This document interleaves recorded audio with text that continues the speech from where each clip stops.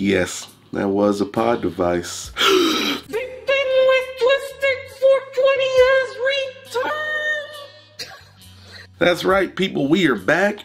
I'm still not 100%, still a little bit under the weather, but I'm feeling better. And boy, do we have a doozy to show you today. In my opinion, a bit of a game changer, people. There, I said it, all right? And it came from Smok. That's right, people. Today we are taking a look at the Smok Nord kit. That's right, people. The Smok Nord kit.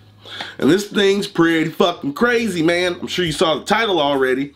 Mesh Sub-Ohm pod kit. I got one loaded up with some 3 milligram max VG. I got the other one loaded up with some 35 milligram Nic salts with the mouth-along coil. And things are going fantastic, people. Before we even get anything, let me just have a toke.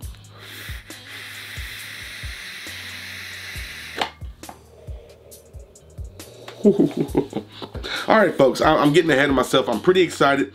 Smok has actually done something really cool here, and I don't see any fucking sense. Oh yeah, I got rid of Mikey. Actually, he's right over here, but I went with the life-size movie replica of the Infinity Gauntlet as the new backdrop piece to go with Guyver. We in here, homie. That's my new setup. All right, anyway, without dicking around anymore, I just wanted to address that real quick. Let's go ahead and get in this shit, and let's get into it right meow.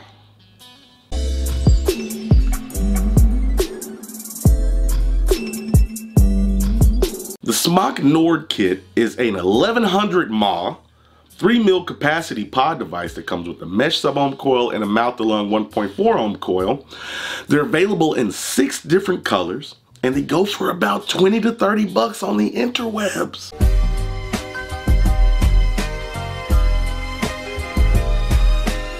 All right, folks, let's take a look at packaging real quick here. All right, they let you know right out of the gate, mesh, 3 mil, 1100 mAh, 2 coils. I respect that, Nord. Let's go ahead and dig in here and see what we got. Oh shit, some silica. We got some silica in the house, y'all. Check me out. All right, we got some manuals and shit. And then we're going to have our device. All right, a really, this may be the smallest motherfucking micro USB to full USB extension connection I've ever seen. Look at that. That is crazy. All right, so you got your 2 coils in here, and then that's it, people. I'll explain the rest later, okay?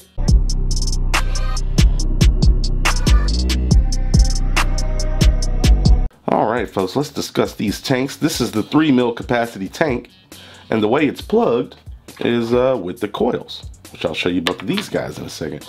That's how you plug it up. Pretty simple. It's got a mouthpiece. Kind of got an angle going in there. Look at that. And you got a little flap here on the side that you can use to fill up with juice, and it's a really generous hole. Giggity.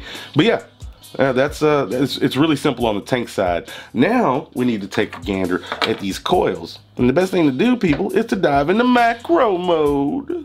All right, folks, we're going to start with the 1.4 ohm coil. It's a bit slimmer because it's a little standard mouth-along guy. See, it's got a little vertical coil in there. Pretty standard, pretty standard. You can do your Nic salts, your higher nicotine stuff in here. Won't be an issue. Now let's take a look at Big Daddy. Now take a look at this darling. As you can see, bring it back in. It's much larger than the Nord regular. This is the Nord mesh. And if we take a look down off in here, look at that. Look at that. We're gonna see some mesh in there, people. Yeah, it's that weird kind of like squarish rectangle, whatever. But yeah, still mesh, and in a little itty bitty pod coil. It's fucking cool. And there's a little plate connector on the bottom, airflow right underneath. And yeah, those are the coils, people.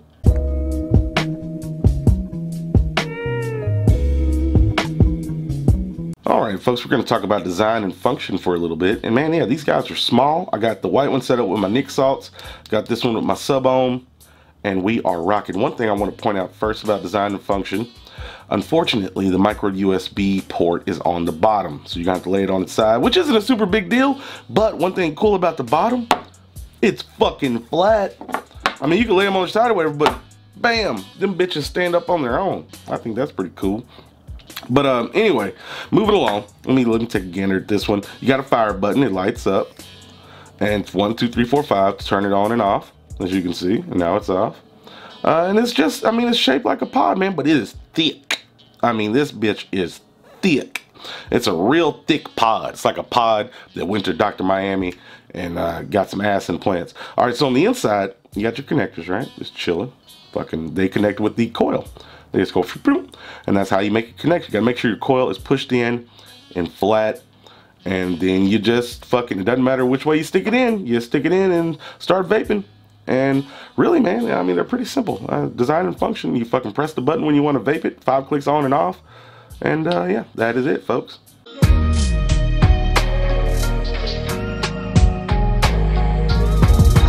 All right, folks, now you've heard all this stuff. We talked about a lot of things. None of that matters because Twisted, how does it vape? And I gotta say, man, I am really, really impressed. The mouth to lung is still rowdier than I expected, the 1.4 ohm ceramic coil, but this 0.6 ohm mesh, it's been really, really fucking impressing me, man.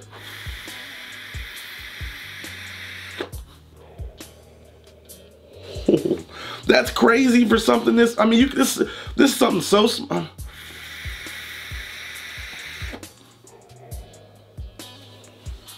I'm satisfied. Now, even the mouth to lung, I got, like I said, I got Nick Salt in here.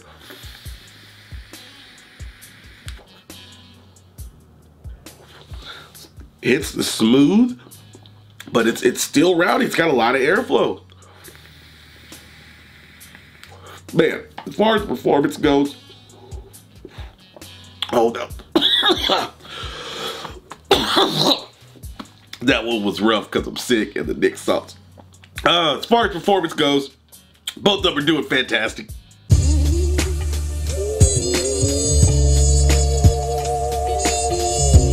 Okay, people, we now must discuss pros and cons, okay? And I gotta say, man, for the most part, this bitch is all pros. For one, it's super inexpensive, okay? For two, you're getting a 1.4 ohm mouth to lung coil and a 0.6 ohm mesh coil in the box. I think that's great. 3 mil capacity on this tank. Fucking badass. 1100 mile battery. I mean, they're thicker, they're bigger, sure, but they can stand up on their own, straight up and down. I don't like the port. That's one thing. I don't like the port being on the bottom. You gotta lay it on the side. I mean, it's cool that you can stand it straight up, but when it's charging, it's gotta lay on the side, which shouldn't be a big deal. It's not gonna leak or anything. It's just some people are OCD about stuff like that, and I don't know.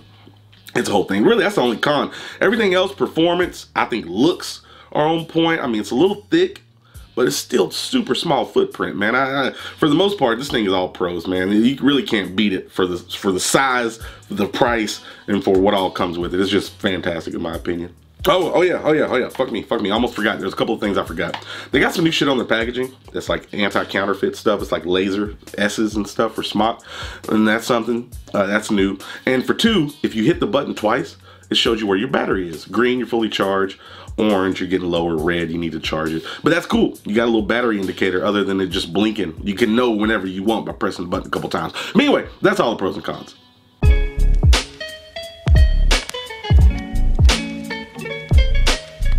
All right, people, all together, in my opinion, Smok secretly, I mean, it was crazy because there was like a month of silence from them, which was weird. They were always coming out with shit all the time.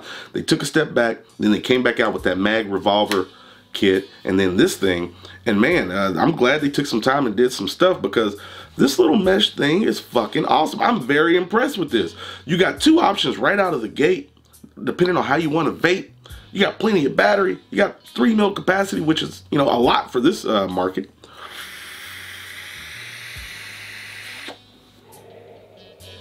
And I can get a satisfying vape like that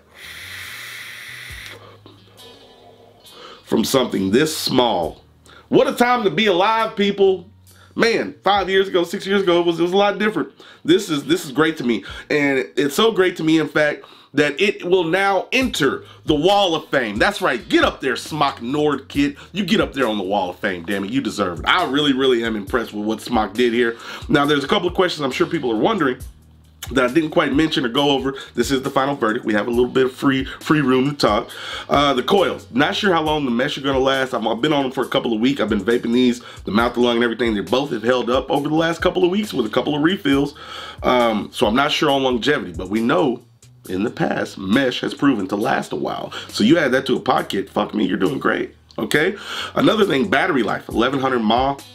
4.2 volts is what it starts at, and you know, it decreases as the battery dies. 1100 mAh is gonna get you through a day, no problem. And it's so small and discreet, man. Like I said, I really like this. I really like what they've done here. It looks good, it vapes good.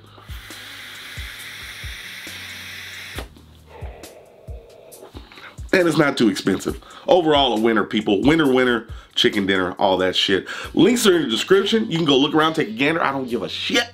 But I told you, and that moving forward has to be worth something, people. It truly does. Thank you for watching. I truly do appreciate it. You guys are great. If you like this video, leave me a like. If you dislike it, it's whatever. Remember, doesn't matter what the fuck you're vaping on, man. As long as you're not on them gosh darn stinky. That's what's important, okay? Hopefully I'll be well soon. My voice is all fucked up. And last but not least, you stay sexy, YouTube. Me and the Nords, we're out.